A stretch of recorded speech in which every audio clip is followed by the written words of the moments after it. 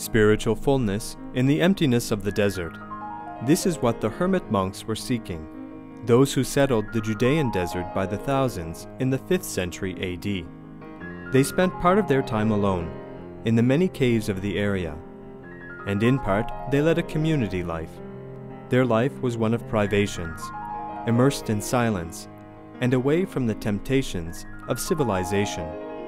Around the year 400, some 70 monasteries flourished here, along the road to Jericho, 20 kilometers southeast of Jerusalem.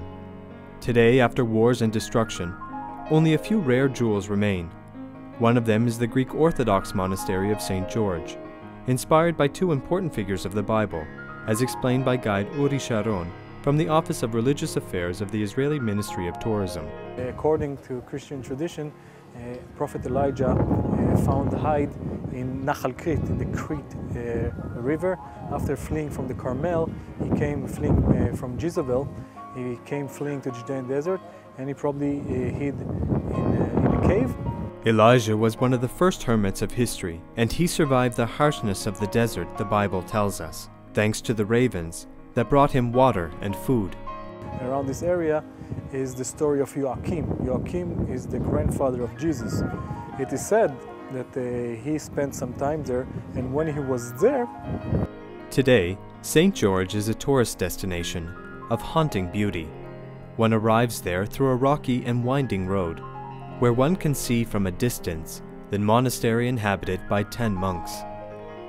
More to the south, not far from the Jordan River, St. Gerasimo is another example of monastic life in the desert. The monastery was founded in the 5th century by St. Gerasimo, who led a life of hardship here, along with 70 other monks. Their lifestyle is one that is known today only by rare imitation. There aren't any hermit monks anymore in the Judean desert. There are some reports of semi-hermit monks. I think there are probably one or two that go and live in a cave for during the week and then come and live in the monastery. In the past 2 centuries, hermit life in the desert of Judea has virtually ceased to exist.